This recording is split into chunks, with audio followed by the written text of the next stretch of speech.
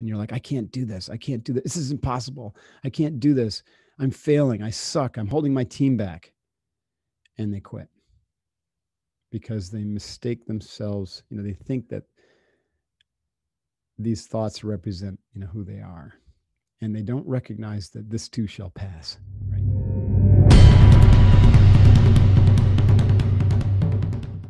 Great. Well, Commander Devine, it's great to be with you. Liam, thanks for having me. Super nice to meet you. Yeah. Well, so I thought to start, I mean, everyone's heard of the Navy SEALs, but few people heed the call, and then even fewer make it through that training. So what brought you to that unusual path and made you make that kind of one of your missions? A little bit of insanity. Temporary insanity.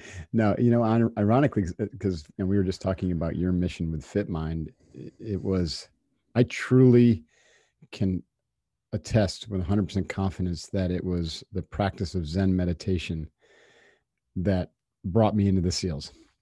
And, most people were like, huh? Like, how did the two of those fit together? I grew up in upstate New York. I was conditioned to basically be a business guy, follow the footsteps into the family business that my father had followed. And our family business was, over 100 years old. So I was trained for that from a very young age, And as you know, if you're not training your mind, someone else is. And not deliberately, it just happens. And so I went to Colgate University, upstate New York. I went from there down to New York City, took a job with Coopers & Lybrand, which was a big accounting firm. And as part of that package, I was sent to NYU, or I went to NYU Business School. So there I was after college, getting my MBA, working toward my certified public accountancy, working as an auditor, and then later as a consultant, and barreling toward a white collar career that would likely have seen me back upstate New York at the family business, anywhere from 4 to 10 years later. Incidentally, all of my siblings, all three of them, are there, and all of their kids are there, except for one who followed me into the SEALs. So I have a nephew who's now a Navy SEAL. So he broke free just like me. But at any rate, I had no model. I didn't have an uncle, or I didn't know anybody in the military. The military was completely poo-pooed by my family. There was really only one path for us. And so that's the story, right? That was the storyline that I was living, because I hadn't examined it, because I never heard of meditation. And then one day I'd wanted to get into a martial art, and that's a whole different story as to why, but it was inspiring to me. And so about 6 months after moving to New York, I was walking down 23rd Street. I was living on 22nd. So this is not the first time I walked down 23rd Street, but because I was looking for a martial arts studio, for the first time, I actually saw the studio, and it was there. And it was World Sado headquarters, Sado Karate. And I heard the noise, and I was like, oh my God, there it is. I've been looking for a martial arts studio. We're kind of like contemplating it, but I hadn't taken action. Boom, there it was. Walked right by.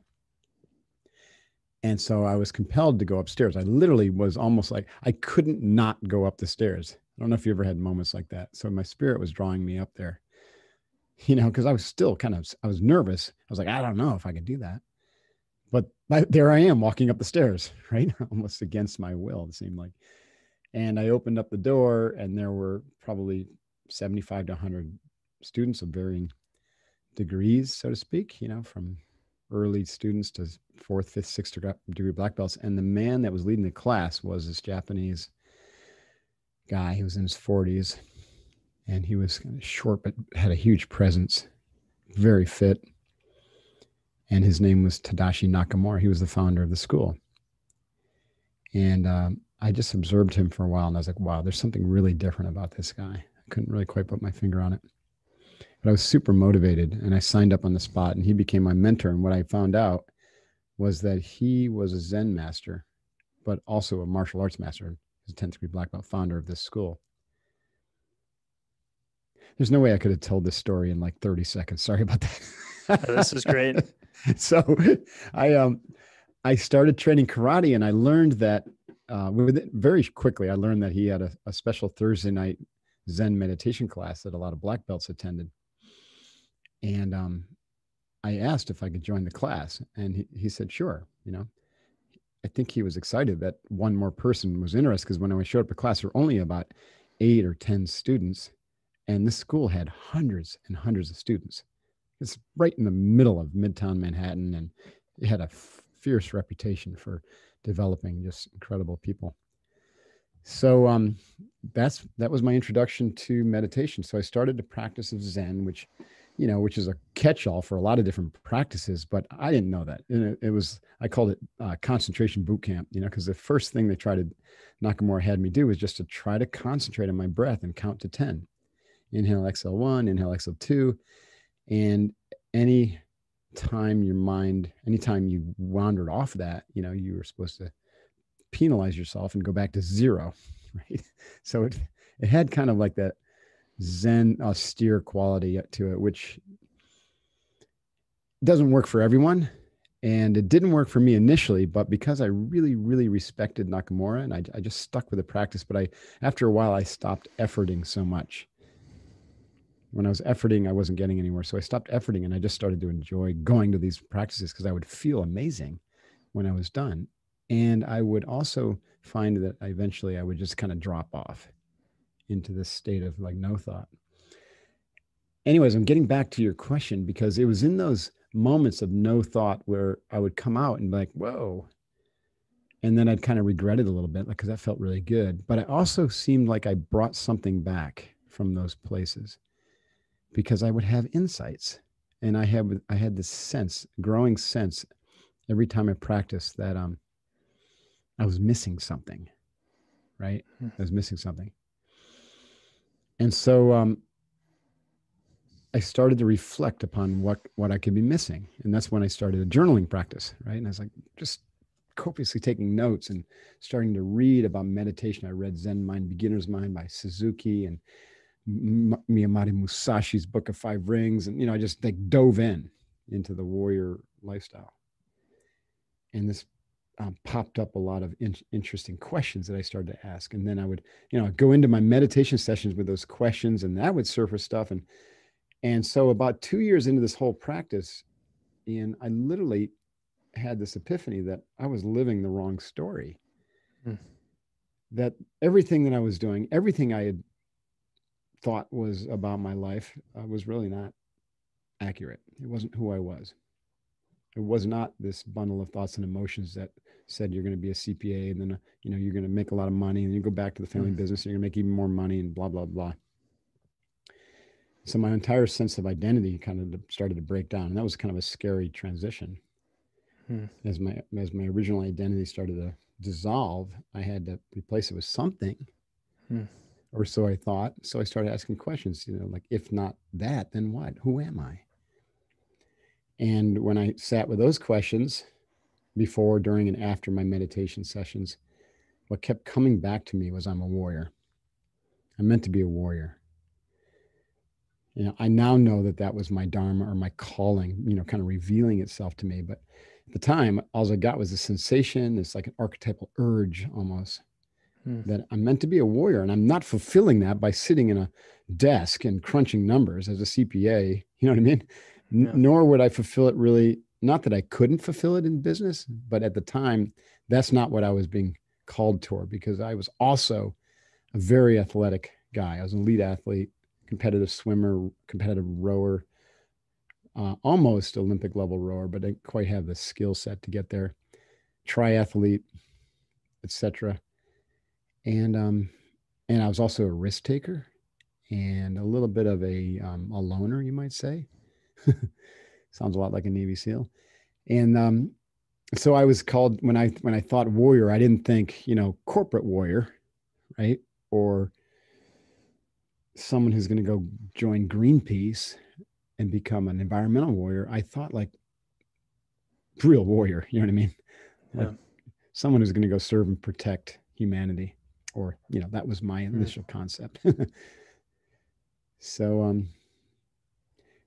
when that feeling and insight came over to me, I sat with it for a few weeks. And one night I was walking home from work, and that was a second moment where I was just kind of being driven by some other force. because I took a route that was completely unknown or new to me. And I passed by a Navy recruiting office, and it was closed because it was nighttime. But in the window was this poster, and the title of the poster, or the top of it, said, "Be someone special." And then the pictures in the poster just blew me away. They were Navy SEALs doing cool Navy SEAL shit, jumping out of an airplane, and a sniper in a hide site that you could barely make out. You had to like look really closely, and frogmen kind of coming out of the water and sneaking up on the beach, and out in the water a submarine where two little Navy SEALs were driving this mini submersible. And I was like, wow, that's what I want to do. That's it right there. Universe showed me again when I was ready.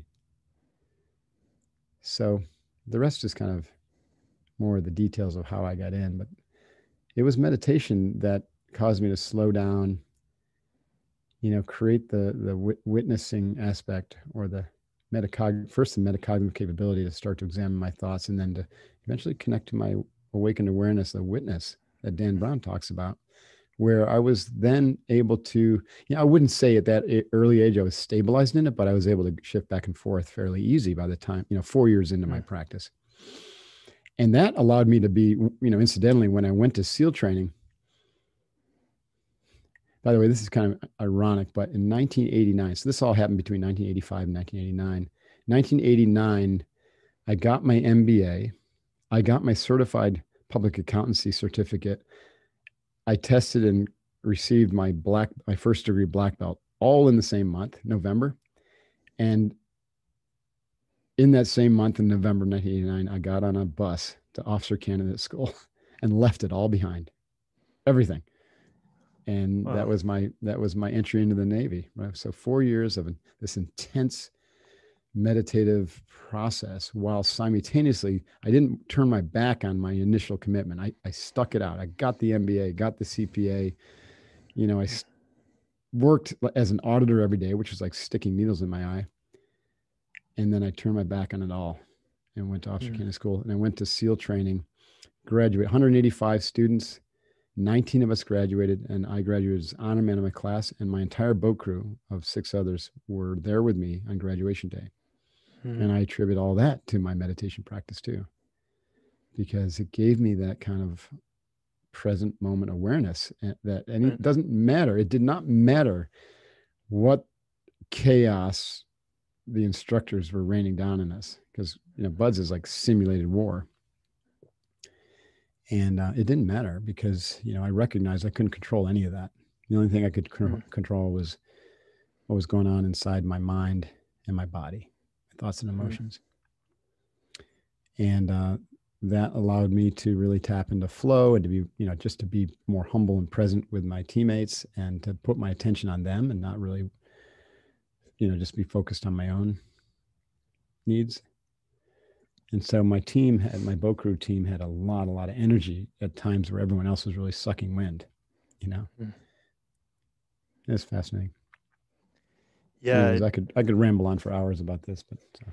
Well, no, please do. But it's just so counterintuitive that it was meditation that led you to this warrior mentality. And it makes a lot of sense. I can really relate to at least the first part of the story, because after college, I went into private equity and was headed into business like the rest of my family. And that's when my meditation practice really took off. And actually, like you, I think Zen Mind, Beginner's Mind was one of my first introductions. Nice. And when you go beyond thought, as you mentioned, Dan Brown, who's a mutual meditation teacher, talks about going beyond thought. And when you stop that internal chatter, which is largely conditioned thinking from the people you've been surrounded to, there's kind of this genuine voice that surfaces where, as you talked about, these insights come about your true calling, or something that's more aligned with who you really are. Right.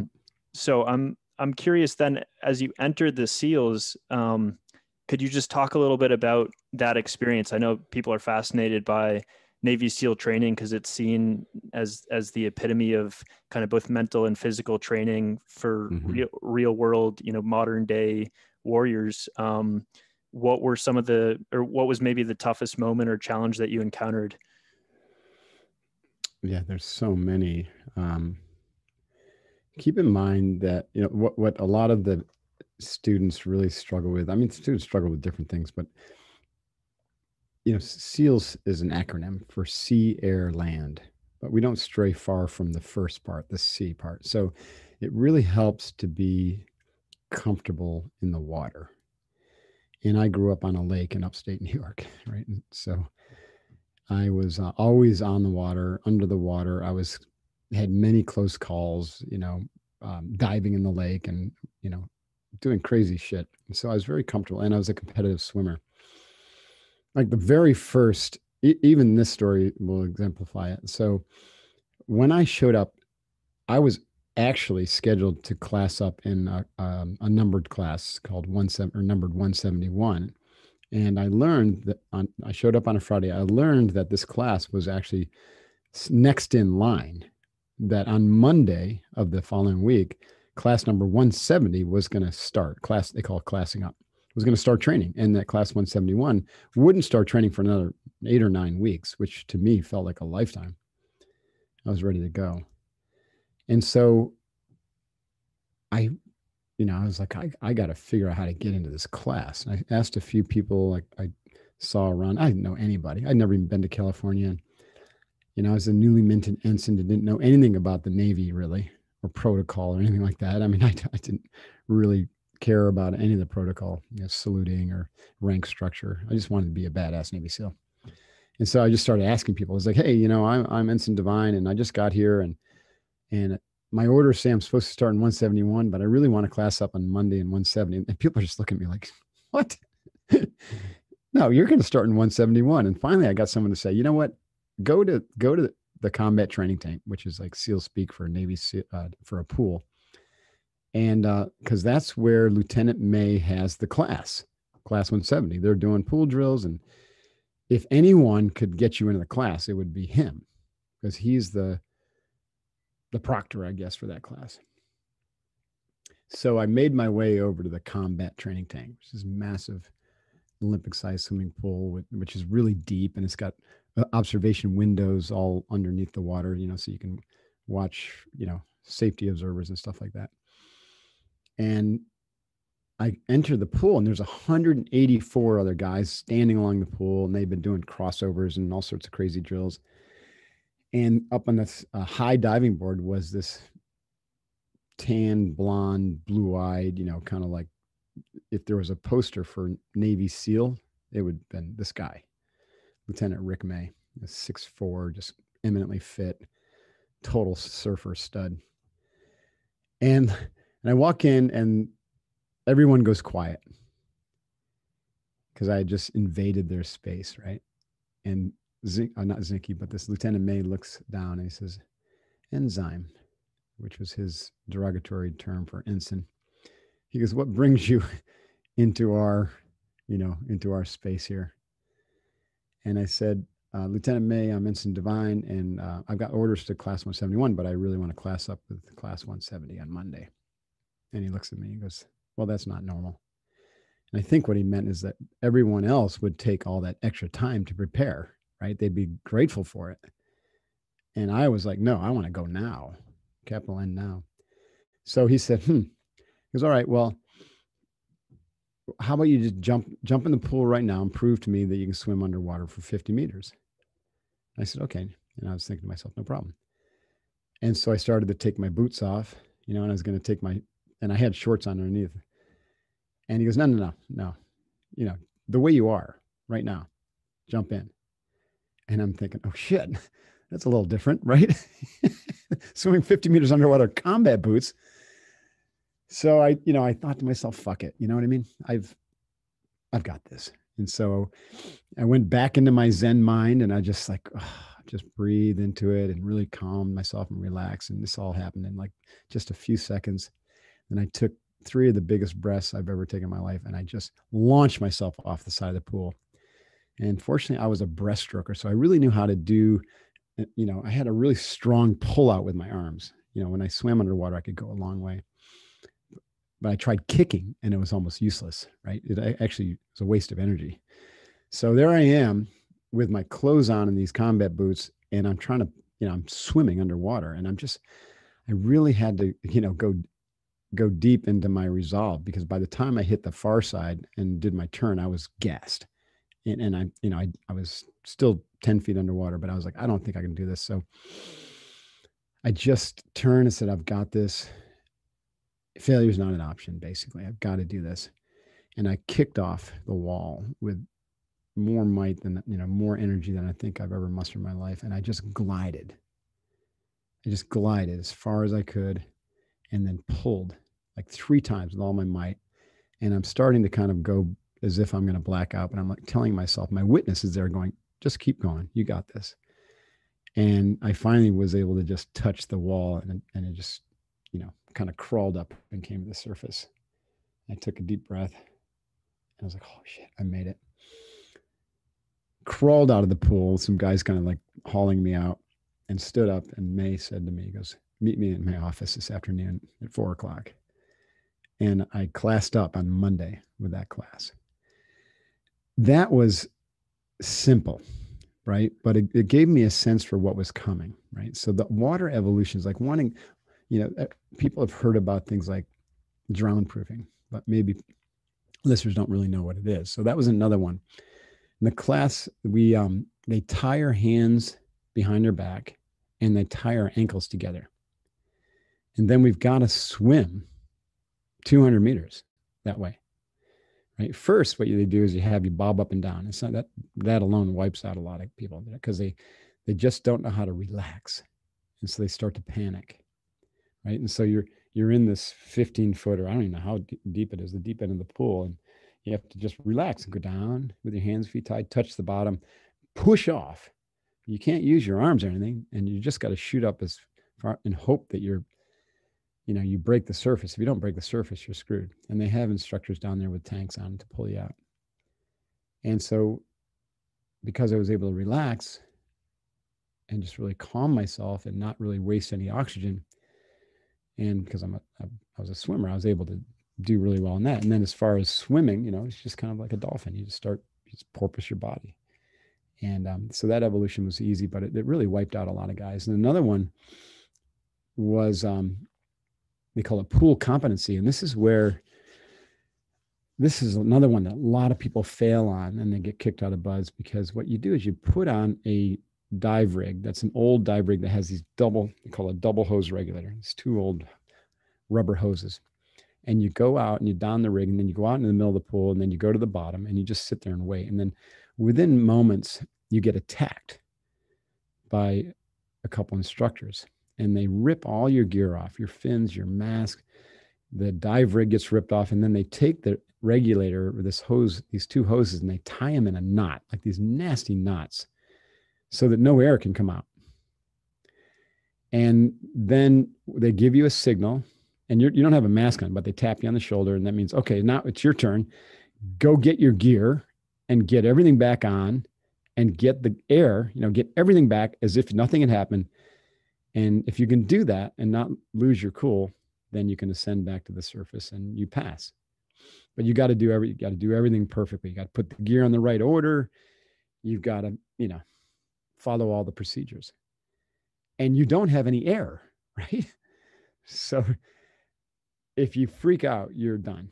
And so for me, I was like, okay, the first time I just calmly found my mask. I cleared my mask. I went over, found the dive rig, and I started working on getting some air, because I didn't want to put the rig on. So my first thing they needed to do was to figure out how to get some air out, and then to use the air to replenish my supply, because I could stay down there forever to solve the problem if I could just get some air out of the rig. And so I'm like putting my foot against the rig and, yanking on this knot that the instructor tied in it. And it was a doozy. And I must have worked probably 2 to 3 minutes trying to get that thing open. And finally I saw just a tiny stream of bubbles come out, and I just started, I put my mouth over it, and I started capturing those bubbles, and they gave me some extra time, and I worked it out a little bit more. So I captured some more, worked it out a little bit more, captured more. And about 6 or 7 minutes down there, finally the knot just releases, and this flood of air comes through the regulator. And I take a few deep breaths, and then I don the rig properly. Then I find my fins, and then the instructor's just smiling at me, and he gives me the A-OK sign. I didn't mention that when they attack you, they really attack you. I mean, they beat the shit out of you underwater, right? And this is the thing people don't realize. Like SEAL instructors, they are brutal, especially they're brutal in a good way, but especially when they're outside of like the eyes of, where other people are watching. So anytime you're underwater, like the pool comp or even life saving, man, you get some serious shit thrown at you by these instructors. And the reason is that their mission is to choose their next batch of teammates. They don't give a shit what school you went to, whether you were the best looking or the a guy or the best athlete and the quarterback of the football team. They don't care if you were an Olympic swimmer, Olympic rower, Olympic triathlete. It doesn't matter to any of them. What they care about is, are you going to be a good teammate? Are you going to have their back? And or are you going to freak out in combat and get people killed? Maybe them. So you have these guys who actually are kind of good performers in a lot of ways because they're stud athletes, but they're really egocentric, or they just can't. They haven't developed enough to take their eyes off themselves and put them on their teammates, or to be calm and calm under pressure, or to have a good sense of humor in spite of all the chaos and cold and misery that's going on around them. So negative people, even if you're performing well physically, tend to get washed out because the instructors will beat them up and will find ways to make them fail. Because who wants negative people on the team, even if you're a great athlete, right? Or got other great skills. And same thing with egotistical or arrogant students. They might be making all the measures, right, in terms of the performance and time runs, time swims, times obstacle course. They could pass pool comp and all that, but there's going to be a moment where the instructors just find an opportunity to create a failure, right? So stuff like that. The most probably well-known aspect of SEAL training is Hell Week.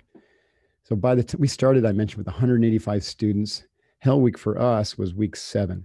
They change it up every once in a while. So I think right now it's even like week 2 or 3 just to get it over with. And because what they found is, if you can't make it through Hell Week, you're just not going to make it through training. So let's get those people out of training early to save us money. It's probably what they're thinking.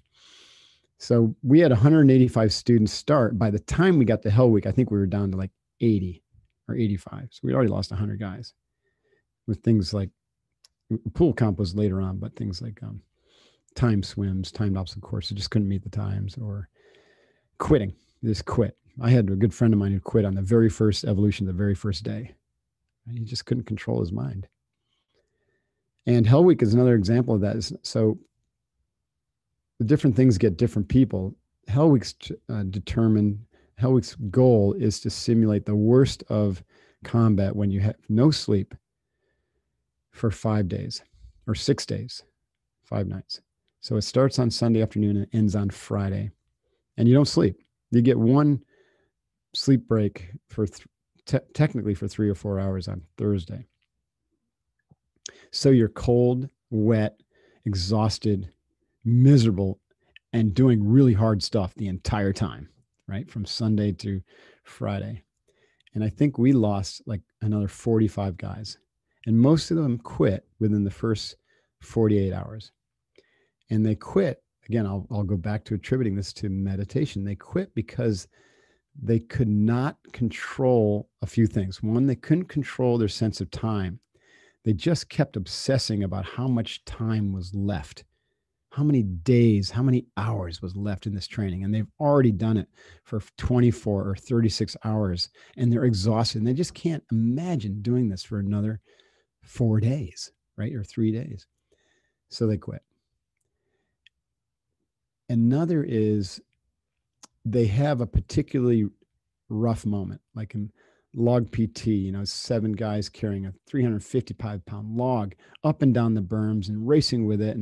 And you keep failing, and you're physically failing, and your mind and emotions are getting, really negative. And you're like, I can't do this. I can't do this. This is impossible. I can't do this.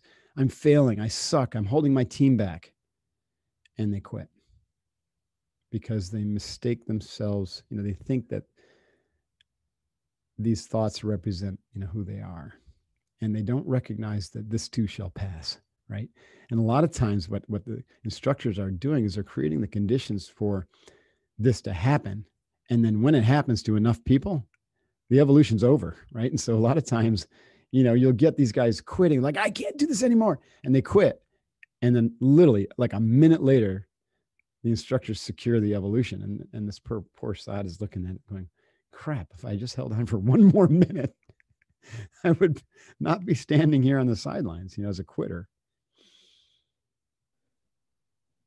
That stuff really didn't affect me because of the training I had, right? I recognized that I needed to take a radically short-term focus during Hell Week. And I just focused on really, what am I doing right now? You're asking me to carry this log up the hill. Just carry this log up the hill. Don't worry about what comes after that. It took some practice, but I pretty quickly recognized that was the way to get through the training. Just focus on what's right in front of you. Don't worry about what's coming in the future. Certainly, you don't have time to worry about what happened, all right, in the past. And then to put your eyes on your teammate. Like, this is one of the most powerful skills for leaders, is like, it's not about you, Mr. or Mrs. Leader. It really is not about you. It's about everyone else. And if you're like, for me, because I was a leader, like, well, I'm not going to have all the ideas, and I'm not going to be the one who's like the hero to carry this boat, while everyone else slacks off. Is I need everybody to be carrying their load.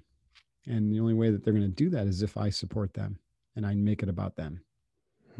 So I promised to, do everything I could to help my team get through the training, get through the night, get through the evolution, have fun, and we were always cracking jokes, and I'm always, I became kind of the morale officer to keep people positive and stay focused and recognize that this is going to be over soon and that we got this. And we actually developed so much momentum and energy that we were winning all the events. We even got secured 2 to 3 hours early on Hell Week. And we got to go take a nice warm shower for about an hour, get into dry clothes, which we hadn't been in for weeks, and our bodies are just wrecked and all raw from all the sand being rubbed in and infected and just nasty, but we just felt like $1,000,000. And we went back out into the beach all cozy and warm while the class was still getting hammered. And we felt like $1,000,000. So Hell Week, though, is, man, it's brutal. Still, though, 40 to 45 people left in my class, but we had 7 months still to go of training. Wow. And so that's the third thing that gets people, is just they get worn down, right? And so you have to develop this, what I call one day, one life mindset, that, every day you got to take certain actions and hone your mind and emotions and body to restore it to yesterday's state, right? To not allow the grind to get you down or to take you off course or lead you to an injury. So because of my martial arts training, I really knew how to stretch. And so I would, I'd wake up half hour early and I would stretch and I would do my box breathing.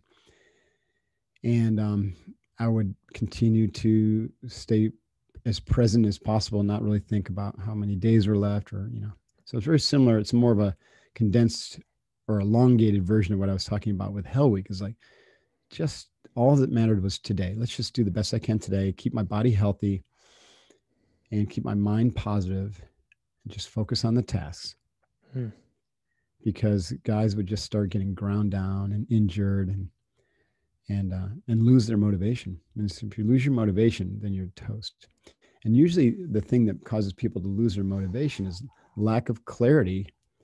They thought they knew why they wanted to be a Navy SEAL, and that was enough to get them through get them through Hell Week, because they're really strong and they're not quitters. But you can be strong and not a quitter, but if your why isn't right, if it's not on point, or if you're misaligned, let's just say, you really thought you wanted to be a Navy SEAL because your dad was a Navy SEAL, but you never really did the work we were talking about, is this really my calling? Is this my dharma? What happens is, by month 5 or 6, you're just being ground down and it's exasperating. And you start to question, why am I here?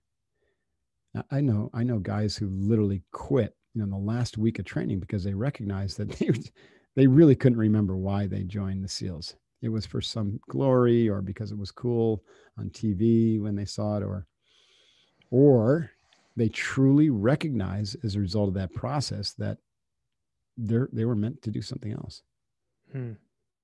Isn't that interesting? So Yeah. it's important to be very clear when you're going to go into something. I work with a lot of SEAL candidates, and applies to pretty much anyone going into the military, especially a special operations path. They kind of, a lot of people who join the SEALs look at it like an Olympic sport. Like, man, and some of them were Olympians. Like Navy SEAL candidates are some of the brightest and best athletes in the world. Like all the enlisted guys have degrees from places like Harvard and Colgate and Stanford, and same with the officers. But most of the officers come from the Naval Academy or ROTC, and many of them are just elite athletes. We have Olympic level athletes who become SEALs and whatnot. So they're already like extraordinarily successful. But to have this attitude that getting through Navy SEAL training and earning the coveted Navy SEAL trident, which is the gold emblem, the metal emblem, which looks like an eagle, but it's an eagle actually based off the Budweiser can eagle, because a Navy SEAL designed it. And I thought that was pretty cool. And it was. So that represents air. And then there's the eagle's carrying a pistol, flintlock pistol, that represents land. And he's carrying a Neptune's trident, King Neptune's trident, which is why we call it a trident, and that represents the sea. And then there's an anchor, which represents the Navy. So a lot of people think earning that is like standing on the podium, right, at a elite athletic event. Like that's their goal, is to earn the trident.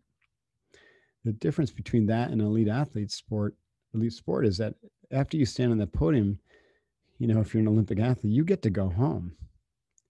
But in the Navy SEALs, you get to go to war and get shot at.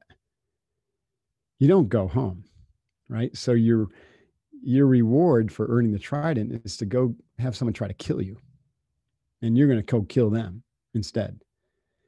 And a lot of people who don't really put that level of thought into it, they quit, or they quit later. I had a guy at my first platoon. I was at SEAL Team 3, and this is in the, of course, this is 1990 or 91. So the first Gulf War.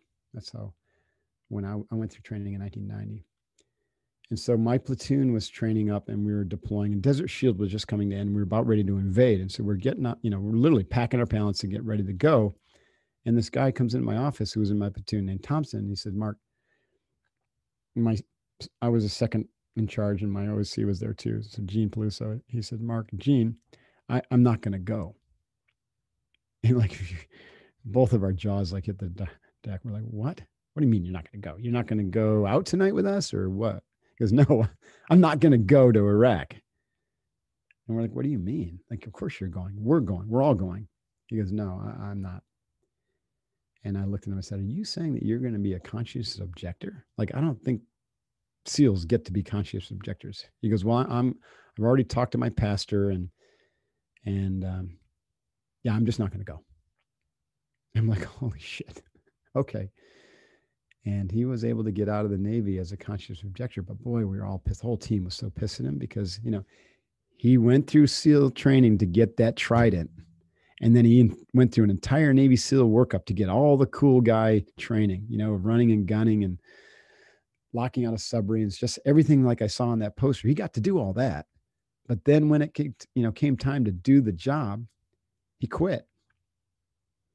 I wish he had quit in buds, or never signed up. So it's so important to make sure you really know why you're doing things, especially when it's really hard, like the SEALs. But it really applies to anything in life, because even if it's not hard, it's going to be hard for you if you choose poorly. Like if I had stayed as a CPA, even if I'd stayed in that or that career, or if I'd gone back to the family business, which was more likely, life would have been really freaking hard for me, right? My family was an alcoholic, is an alcoholic family, and I wasn't exempt from that, and so I'd probably be a hot mess, right, if I had not studied myself through meditation to recognize that you know, of the totality of really who I was and what my calling was, and then to go after that, right? So it works in both ways. Like either if you don't align with your calling, but you're aware of it, you live a life of regret. If you don't do any self-awareness and you just follow the path of the story that you're fed, then you're going to live a life of misery because you're not going to be in alignment with your calling. And all these obstacles are going to be thrown up at you to try to wake you up to that calling. And if you keep ignoring it because you're, you know,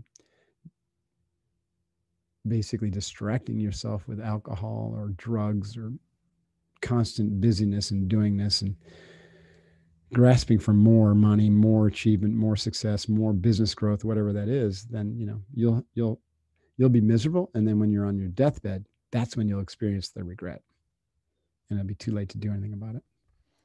Right. Yeah. Having that strong why, I can imagine being so important for getting through the training and making it worth it. And then also what you talked about earlier, where, you're being put under such psychological duress that if your mind is unable to stay present, in meditation, we learn quickly the difference between pain and suffering, Mm-hmm. and how the mind creates most of that suffering through its projections into the future and its Mm-hmm. anticipation of more pain or its replay of past pain. And so I can see how those practices would have come into, come into handy for you in training.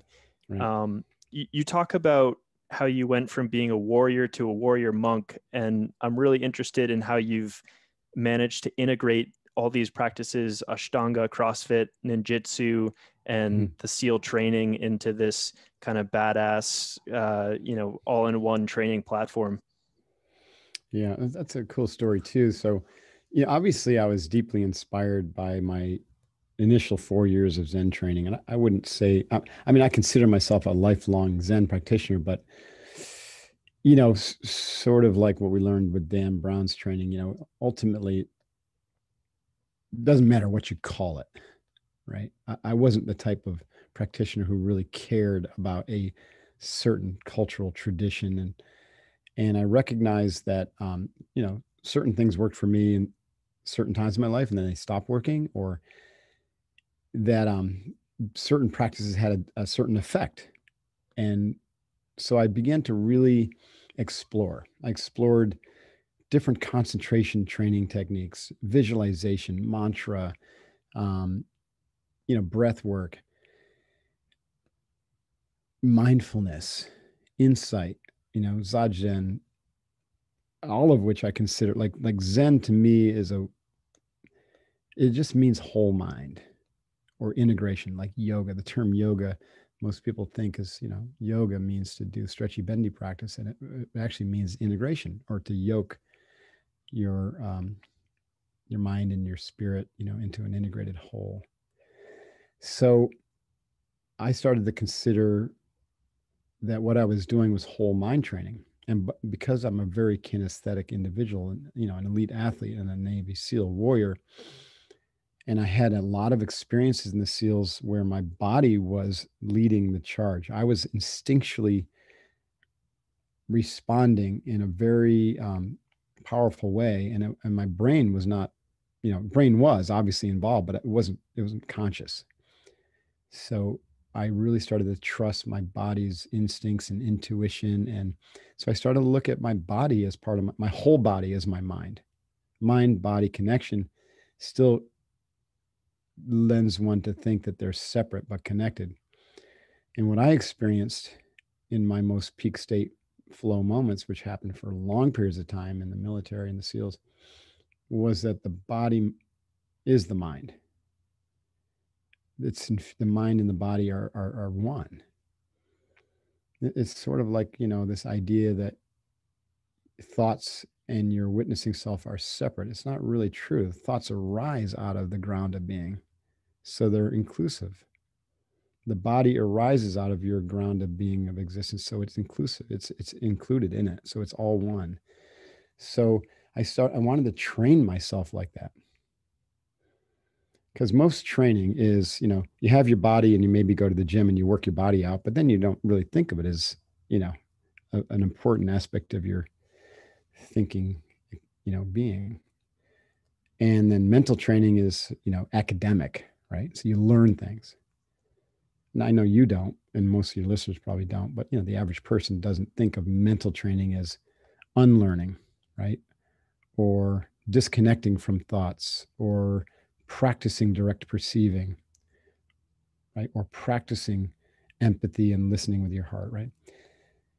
And then I also, because of my upbringing, which had a lot of chaos and violence and codependence and alcoholism, I, no matter how much meditation training I did, I still found myself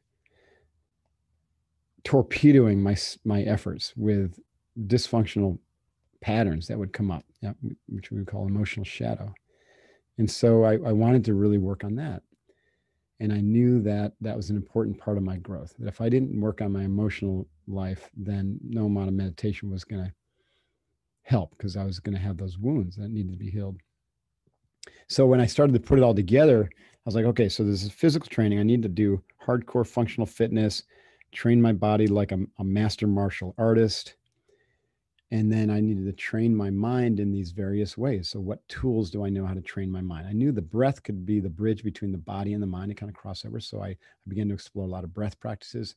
I took thousands of hours of yoga training, and I've got like 800 hours of certifications.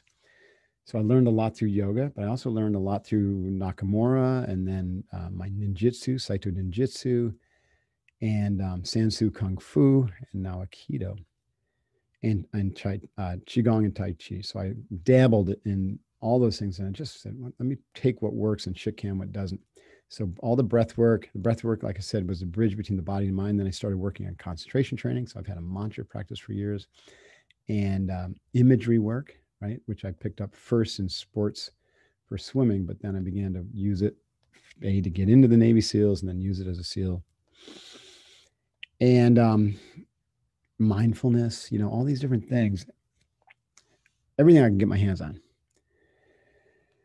or find. And I to this day, I read at least one book a week, and I'm working on one book a day, right? But sometimes life gets in the way there. So I just began a deep, practice of reading for mental development and expanding my horizons, whatnot. And then for emotional development, I married a therapist, but that's not why. But she led me into therapy and EMDR and things like the Hoffman process. God bless the Hoffman process. Their property just burned down 2 days ago up in Helena, California. It's really horrible. I know they'll be fine. Nobody died, but the Hoffman process is a 7-day deep dive into your childhood trauma stuff. It's really transformative. Hundreds of thousands of really, solid professionals have done it. So what I love about emotional development is once you get into it, you realize that, hey, this is just normal. It's just stuff you have to do.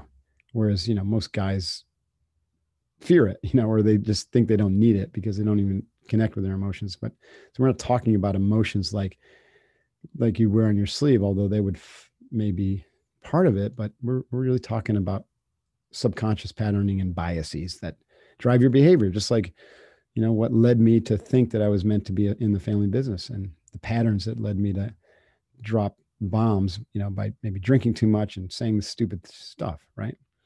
That's emotional work. So I really started working on that in my 30s.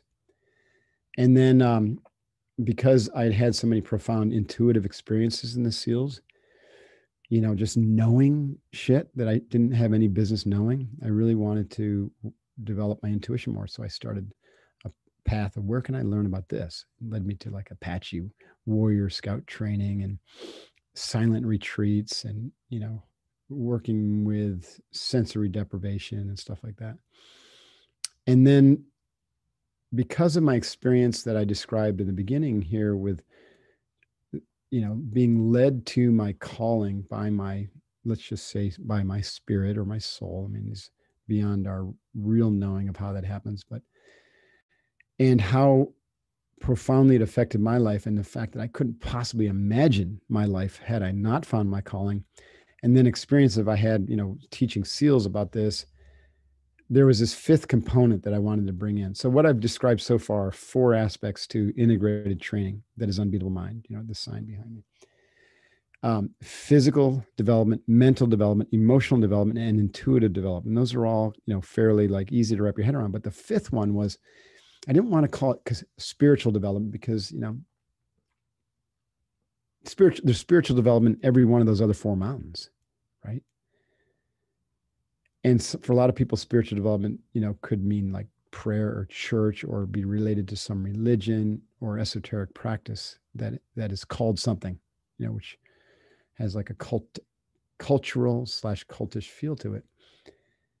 And so that word has a lot of baggage. I didn't want to call it that. So because I was moved by this idea of the warrior traditions having these profound insights, and the warriors are always in service, right? And because they're always in service to humanity as protectors, they've got to master themselves at all levels. And so this idea of mastery and service started to come to me early on. And I said, so there's the practices of mastery, which are developing yourself physically, mentally, emotionally, intuitively. That's self-mastery. But then there's the practice of service, which you do when you're in alignment with your calling or dharma. If you're not in alignment, you're not really serving the world properly or yourself, because you're just going to have to repeat the lesson, right, in your next lifetime.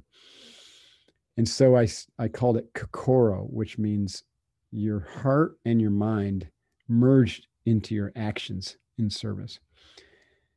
And it could also mean whole mind, which is very similar to what the term yoga and Zen means. So that became the fifth domain or fifth mountain of training.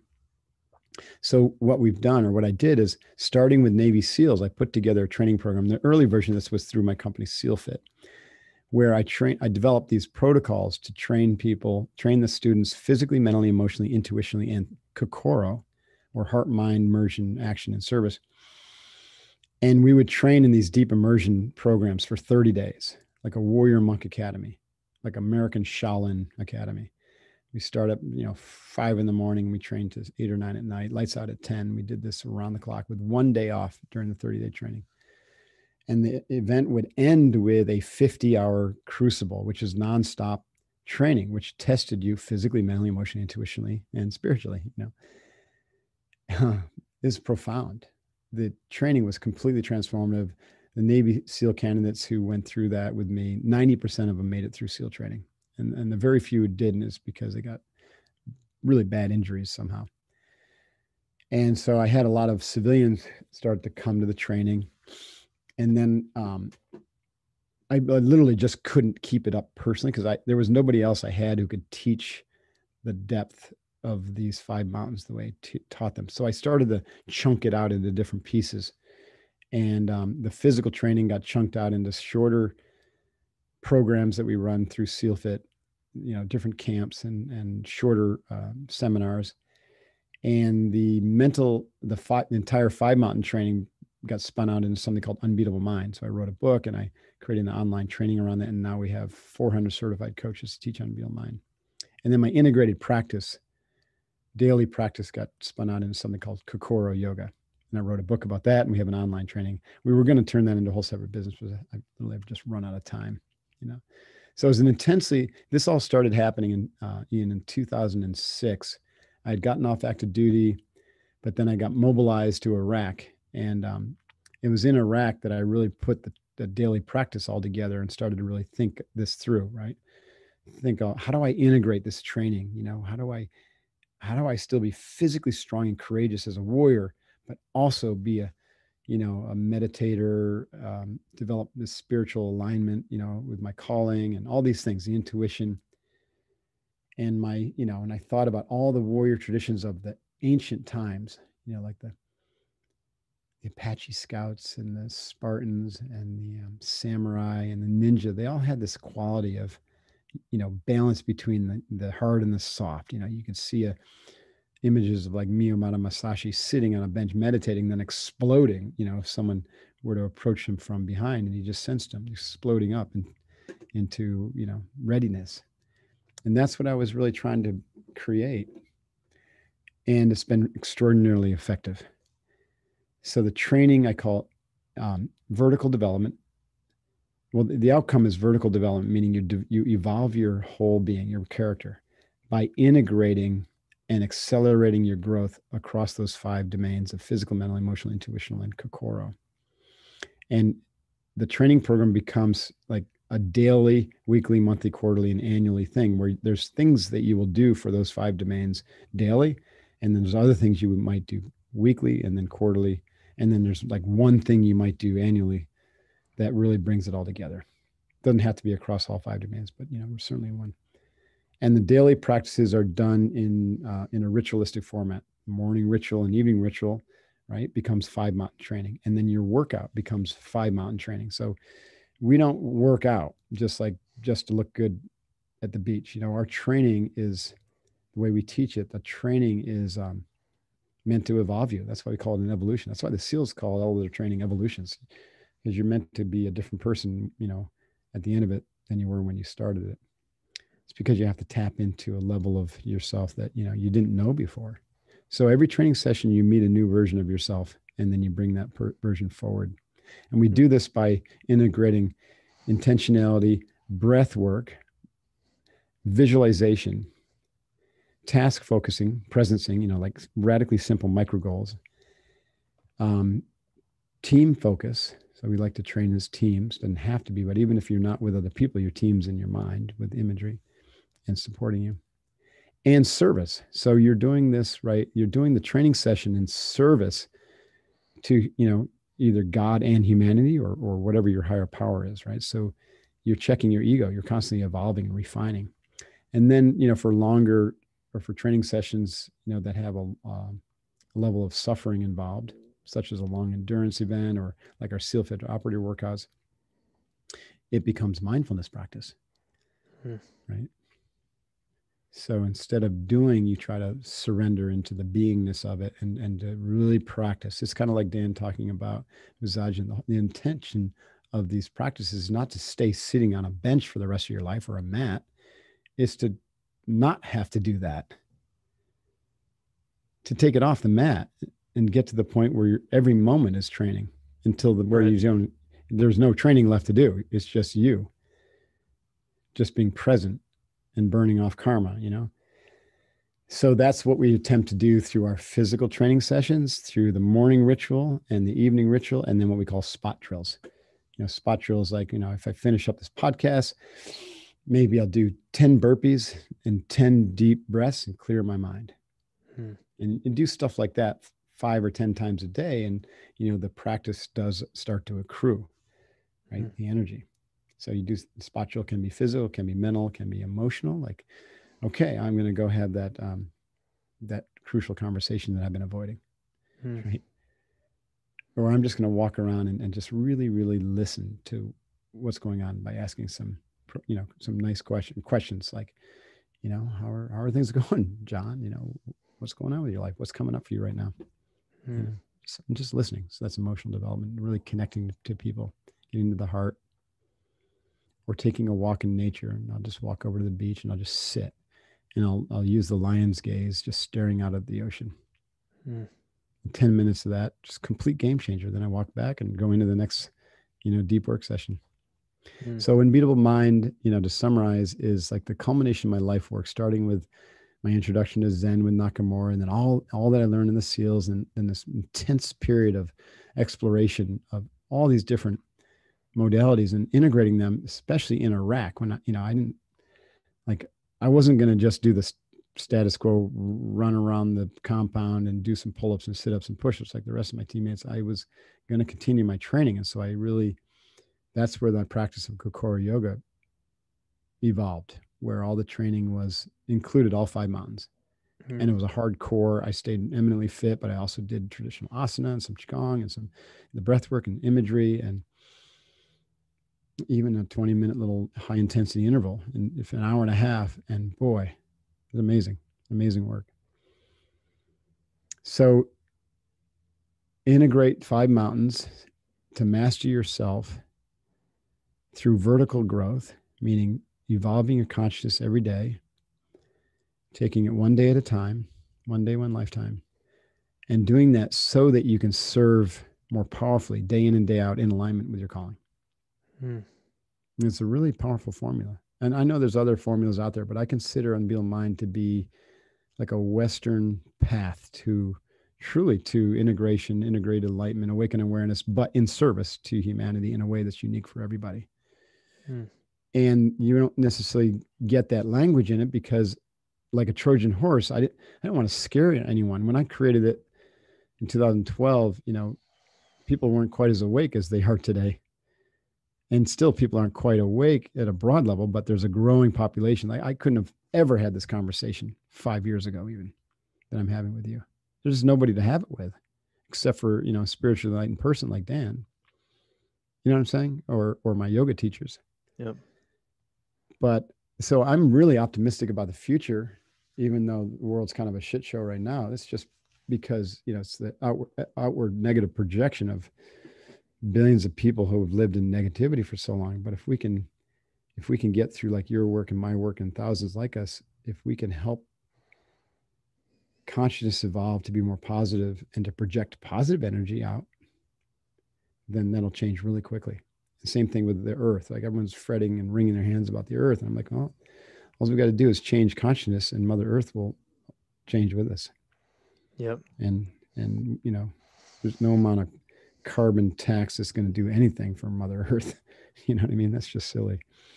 Yeah, it really is our collective minds that are building this collective reality. That's And correct. Yeah. I think your work, this is the future of integrating these different mind training practices in a non-dogmatic way, where you're Right. looking at taking the best, drawing the best from different traditions and cultures, and also focusing on character, because I think that part is often left out of a lot of the Eastern spiritual traditions, is that and a lot of them include it in their own way, but when you bring it into a Western context, I've met so many people who, have claimed that they're very far along on their path, and you can just immediately see these character flaws that are Right. coming through. And so what I like about your program and what you teach is this idea of, really working on self-discipline, resilience, character, and values. Yeah. And our mutual friend, I think Neil Pastricha, talks about how our Yeah. society is this society of porcelain dolls. These, Right. very fragile mindset where we're constantly pointing and blaming others for our problems. And I think that resilience and character are really just crucial if we're going to make it through all this together. No doubt. It takes great humility. Humility is a practice. And you're right. I think that anyone who professes to be super spiritually advanced, or is wearing some special clothing, right, or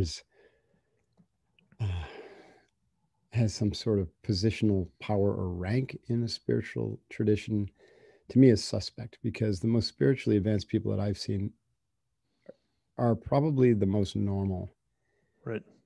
Right. There's nothing abnormal about spiritual development in terms of, like, how you should act or what you should wear or what flowery words you should say. You know what I mean? Like, the girls who teach the yoga classes are, to use all the flowery words, and then they'll go out and smoke a cigarette. And I know that was kind of judgmental, so I shouldn't say that. But in my lesson, or my teaching and my insight, is that the more advanced, the more evolved you get, the more humble you get, and the less you need to judge, because you recognize you're imperfect. It's like Jesus said, if I point my finger at you, then there's three pointing back at me. Mm. And so you just become more quiet, because you're afraid that, not afraid, but you recognize that, most of what comes out of your mouth is filtered through your ego is, suspect. And you get really suspicious of bias, because we're baked in bias, and you see that all around us with the racial issues. It's no one's fault. There's no one to blame. Everyone's biased. Blacks are biased, whites are biased, greens are biased. So just recognize it through meditative practice, and you become really humble and quiet about that. It's like, wow, yeah, I'm biased, and certainly am completely, on one hand, a complete hot mess from my family of origin. On the other hand, I'm very grateful for that. I wouldn't have been a Navy SEAL were it not for that Right. And it gave me some tremendous grist and insight for further development.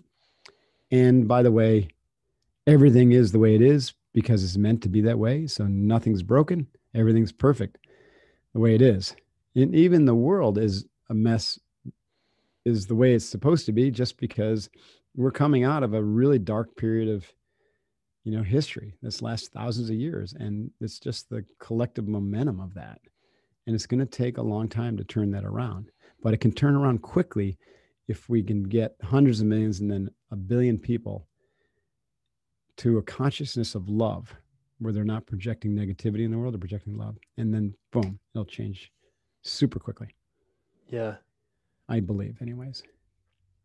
I agree. So yes, spirituality isn't like, yeah, I'm a 10th degree black belt in yoga. I know those don't exist, but, or I've gone to 12 of Dan Brown's retreats, and I've got all the language down. Right. A lot of people trap themselves in knowledge and they mistake knowledge for wisdom. Yep. So the most humble person, that might be the most advanced. Reminds me of a book called Razor's Edge by Somerset Vaughn, I think was his name. And these, this is when yoga became first popular, like in the 20s, and this group was living in Paris, and they were like dabbling with meditation and yoga and doing the socialite thing, and they felt all really special. And there's one guy who joined them, an American, who had gone to war, was in the war and came back, and he was like, he was not really into all the outer trappings and the whatnot, and he was super smart, and he tried like a really fancy job and just didn't like it, and he ended up driving a cab in New York City. And what he had recognized that all these other people didn't recognize is kind of what we're talking about, is that every moment is your practice. Every moment is your practice. You take in a breath and you connect to, awakened awareness, and then you exhale that breath and you feel grateful for this moment. And so his service was to bring that awesome presence to his passengers in his taxi. And that was enough for him, right? To be present for them. While all his friends, needed the fancy titles and the jobs, and to be seen in the socialite circuits, and to be seen as someone who is spiritual. Isn't that interesting? I love that. Yeah, that's awesome. And it's so true from what I've observed as well. It just makes a lot of sense. But listen, I want to be respectful of your time. I usually end these podcasts with a few rapid fire questions if you're up for it. Sure thing. So who is your favorite historical leader? Oh, King Leonidas, who led the 300 Spartans to their death against the Persians and saved Western culture. Nice. Great movie. Yeah, 300. no doubt. Those guys are badasses. What's briefly your morning ritual? Okay. I'll do brief for you. I wake up, have a liter of water, and then I do box breathing. And if I have time, I'll do 20 minutes. If not, I'll just do 5 minutes.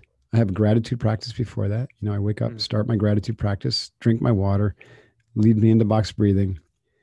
And then I review what I call my personal ethos and stand. So my purpose, my mission, my vision, and what I stand for. I read it every day and often fine tune. That's the fifth mountain of Kokoro alignment. Like, I'm making sure that I'm still in alignment and that I'm doing, and then I compare that to what my plan is for the day. And I make sure that I'm in alignment. And if I'm not, I can always make a change to my schedule and say no to somebody, or change something. And then I'll come into the office and begin my integrated training, which lasts for 2 hours. So I'm fortunate as a business owner that I can I wake up at 4:30 and I train usually till 7:30 or 8 in the morning. And then, I'm working or writing or doing something by 9, clean up time and food time in between there. So training forms the foundation of every day. Awesome. pretty sweet. Yeah. Thanks for sharing that. You're Um, welcome. what's your top warrior movie and top warrior book that you'd recommend? Oh man, there's so many good warrior books. Of course, you have to read Sun Tzu's The Art of War, and I love Musashi's Book of Five Rings. But I would say there's this book called The Way of the Seal by this guy named Mark Divine, which is definitely on the top of my list I've too. heard of it. Yeah. Yeah. And as far as movies, I don't really I don't watch TV, and I would say for me, one that really, really is represents the warrior spirit is The Matrix with Keanu Mm, Reeves. Even though it's not a yeah. war movie, right? Seen as a It Dharma really movie too. it's a Dharma movie. It's definitely about what a lot of what we're talking about. Anyways, getting clear about your story and going out and doing something about it. Right. Right. That's the warrior's way. And starting by unplugging from the the Right. matrix Unplugging. has now Such become great the metaphors. Right. attention economy. Exactly. um, all right. Two more for you here. Your favorite mental training exercise. Box breathing, because I believe everyone needs to start there. So to controlled nostril breathing, 5 count in, 5 count hold, 5 count out, 5 count hold. Because here's what is powerful about this, Ian. First, it's the physiological practice of arousal control. So every breath, breathing through your nose, activating your diaphragm, triggers parasympathetic nervous system and begins to bleed off stress and calms you down. So you practice it every day, then you'll be the calmest person in the world. Second, I mentioned earlier, the breath is the bridge between the body and the mind and the spirit. So every box breathing training, you're also training your mind. And it's through concentration first by using the breath and that pattern as your object of concentration. So you use this almost like in lieu of the elephant path, just inhale, like Dan had the 7-part breath and the 3, this becomes your breath, but you're getting the arousal control and the concentration benefits. And then of course you drop the concentration object, and then you've got mindful awareness or witnessing, right? And then at the end of the box breathing practice, you add the imagery work, and so you can practice future manifestation, which has a powerful. The reason future visualization or manifestation works is because you're basically creating a memory of a future that hasn't happened yet. Right. Plant that flag out in the future, and you'll start heading there. It. Right. It's like a gravitational pull. Of course, there's a lot more to it than that. You got to make sure that future that you're visualizing is aligned with your dharma, or else you'll be heading in the wrong direction fast. Yeah. So box breathing is, and a lot of times people fail with meditation, or they really struggle with it, and it's because they're just too agitated. Their body and their brain is too agitated, and so box breathing de-agitates them so that they can go deeper into their mental training. I even think that was missing in the translation of the Tibetan stuff to America. Is they missed that. It's kind of like yoga. The reason for the asana was to prepare for the breath work, pranayama, which was to prepare for concentration, which then prepared you for meditation. Yeah. And us Westerners, we want to go straight from zero to hero. Yeah. And us Westerners also have a different baseline than probably a traditional Tibetan. So, you think about our modern lifestyle is so sympathetically activated that we need that breathing practice to then have a foundation from which. That's right. Absolutely. Well said. I agree with that. So the final question I have is just, what is your current kind of mission and goals? Well, I'm going through transition, but my current mission, I'll have to report back to you on where I'm going with the next phase, but it'll be tied to this. This part won't change, is to transform 100 million through this path that we've been talking about. I call it Unbeatable Mind, but through a westernized path that makes clear and concise sense to people, and they can really engage with it very quickly, and then they commit to it. 100 million people by 2045. And I'm doing that through certifying thousands of Unbeatable Mind coaches. Awesome. So our goal is 5,000 coaches by 2025. And that's a BHAG for sure. And I'm going to support that, obviously, by, as the company founder and owner, and then through my podcasts and through books and speaking platforms and stuff like that. Yeah. And where can folks find that material and connect with you? markdevine.com is my personal website. It has a lot of stuff that's going to be going through a transition soon, but it's good enough for now. And then unbeatablemind.com is the website for the program we're talking about and the coaching certification. And my books are on Amazon or wherever books are sold. I recommend it if you're really interested. To start with Unbeatable Mind or The Way of the SEAL. They're both kind of different versions of our the way. There you go. Boom! Look at you. Unbeatable Mind is like the inner practices. The Way of the SEAL is like how to kick ass in the world and bring these practices to bear. Ooh-yah. Right on. Well, thanks so much for the work you're doing and for coming on the podcast. Yeah, it's been a blast. Really enjoyable to talk to you. Thank you for the work you're doing, and good luck with it. FitMind. It's awesome. Thanks.